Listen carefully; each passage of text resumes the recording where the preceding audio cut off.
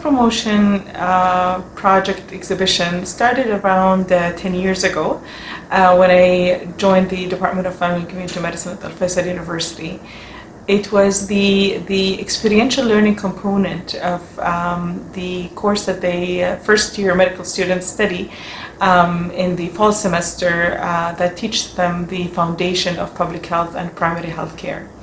We thought that this is the way that students can have community engagement and raise the awareness towards important public health related topics. It started when the students used to go back and visit the schools that they graduated from and to present on topics that are relevant to youth and relative to school students. Then we thought that to disseminate the information even more, we probably could invite schools to come over and host the event in campus. Every year we are very keen to cover a different theme that captures the public health and trendy topics related to the population. So for instance, this year it's about e-health, the new norm, the new competency. And we meant to focus on how digital health or e-health or telehealth became pretty much the standard sort of healthcare delivery method, provided that the pandemic transformation of healthcare delivery provided the lockdown and the transition in the modality and the delivery of healthcare options. And again, we are happy to have over and supervise over 300 students, first year medical students, and they are distributed over 300 different topics, and they will be presenting today at 31 different booths. Each one of them will cover a different aspect related to e-health. Some of the groups will focus on diagnostic measures that evolved as a result of the pandemic and the lockdown. Others will discuss management, and the rest will talk about how medical education was affected by the lockdown and how it became sort of the new competency that students and new doctors needs to acquire as a skill in case they will deliver a similar sort of e-health advice and e-health care to their patients.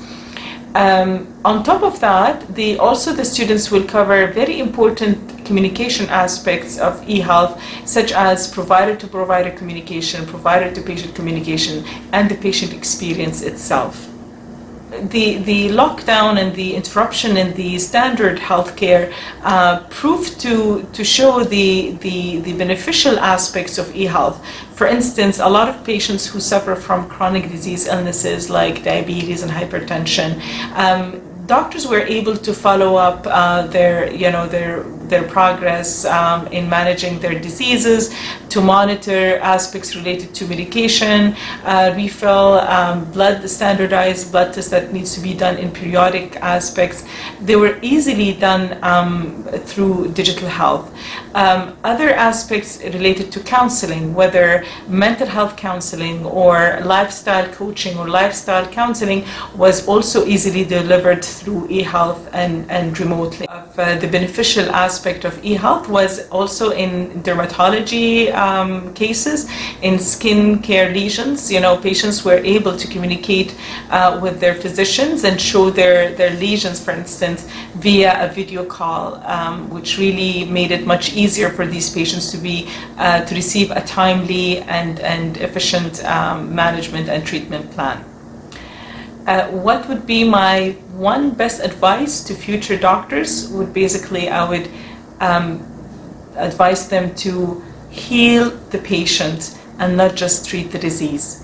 Heal your patients, heal the human being in your patients, heal their body, heal their mind, heal their soul, and not just focus on treating symptoms or signs or a natural history of the disease. Please have a holistic approach to the way that you look into your patients and give them a holistic relief and holistic therapy.